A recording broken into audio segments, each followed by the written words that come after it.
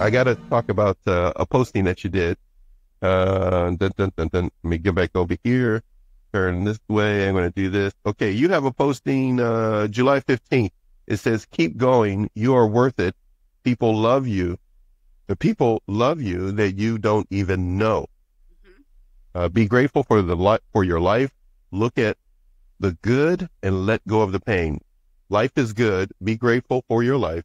Look at the good and let go of the pain. That posting in itself is a part of you. You wouldn't have posted that unless that's the way you perceive life. But also that, no doubt, is part of the foundation of your coaching. Obviously, the dog wants your attention. Is that what it is, though? It's under my desk right now. That's like, okay. So your coaching it has that type of a mindset. Why did you make a posting like that for social media? So a lot of my friends and family, they have known I'd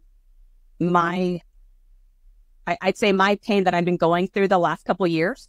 It's kind of been something that I don't really speak on, but I solely work through it myself. But really, I saw kind of the light, I'd say, a few months ago. I know that there's a lot going on in the world today, and really the mindset piece of it for me was just a simple switch in the way that I saw others and how we could just show kindness and show love, even to a perfect stranger, because we never know what somebody's going through. Why would be, I'll use the word gently, attacking, or wanting to just inflict some sort of hurtfulness onto you or others. But really, everyone needs to know that they're here for a purpose. Everybody, regardless if they know what that is or not. And that's another reason why I became a coach. So I can't tell you what your purpose is. Only you're going to know that. But really, it was a way for me to express quietly what I've been going through and enduring with my family, and to let people know that I'm okay. Yeah. That life is worth living. You only get one. Why not make it the best?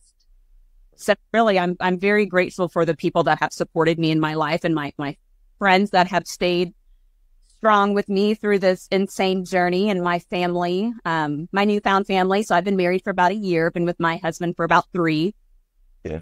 They all live all over the place, but I'm so grateful to be a part of everybody's life. And I really, truly feel that everyone is a friend of mine. I really do.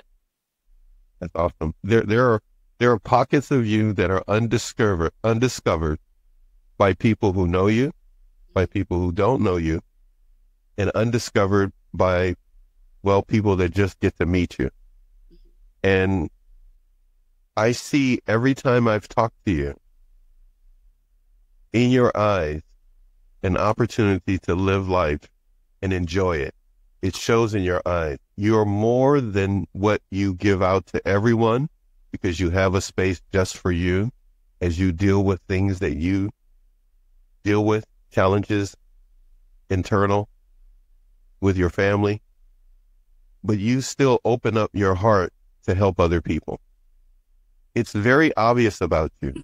Thank you. But what's so special about you is not that. What's special is that you can come like this morning and have it all together. Totally have it all together and give of yourself to help others.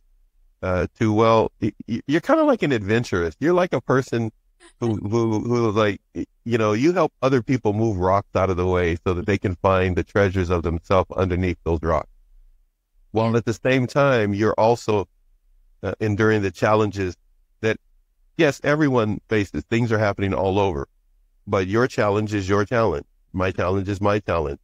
But you find a way that you say, hey, you know what? Let's tackle these together and let's enjoy life. Or as you put it in your posting, life is good. Yes.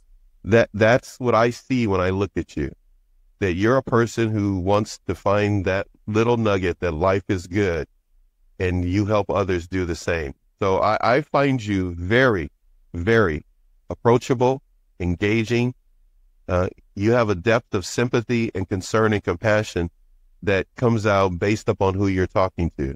It's not the same every time. Every time I've spoke to you, I've got a different Marianne, but it's the same person. Surprise! It's the same person. It's the same person, but your perspective is different each time.